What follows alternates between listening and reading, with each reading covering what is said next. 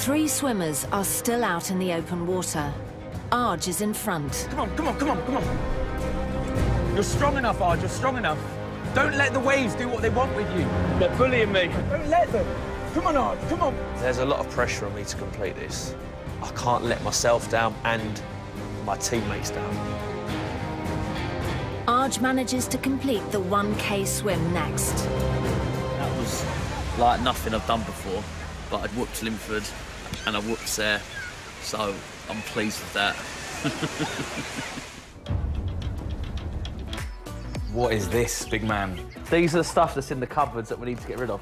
In the last 2 years, Arg has gained 10 stone in weight.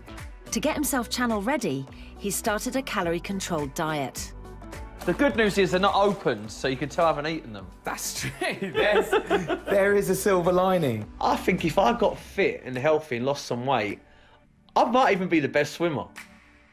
You know, you've taken to it really easily. I'm comfortable in the water. I feel relaxed. If we can fuse that with a healthier relationship with food, everything changes.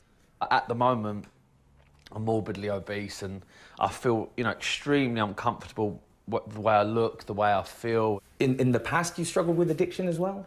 Yeah.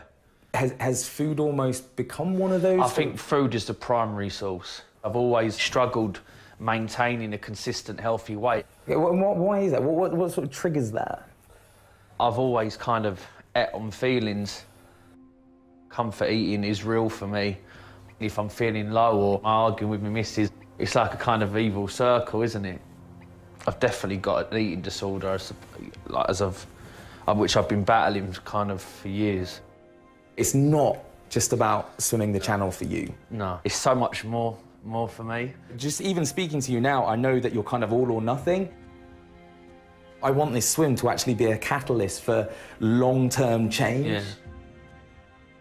I have a big problem to tackle with food, but the channel swim, it means the world to me. So I suppose I just need to get healthy and make this change for life. I don't want to be a failure again. I want to lose weight and I just want to keep it off for good.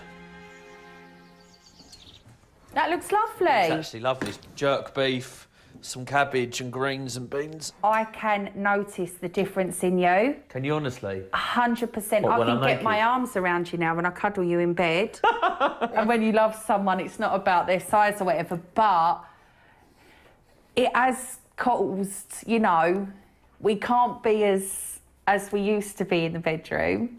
We can't. No offence. I don't want to talk about it. OK, it's just that we did go through a stage where you was urinating a lot through the night and we was concerned that type 2 had set in.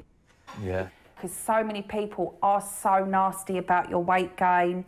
And then obviously people are saying you've got really fat because you're with the GC, and it's like I was taking the stick as well. And Gemma, it ain't easy. I'm here to support you with it, and I'm just so pleased you're taking it seriously. And it's very attractive, James. I fancy you much more. Let's give us a kiss. All right, come on then. Love you. Proud of you. I love you too. Thank you for being a support. I'm going to do this.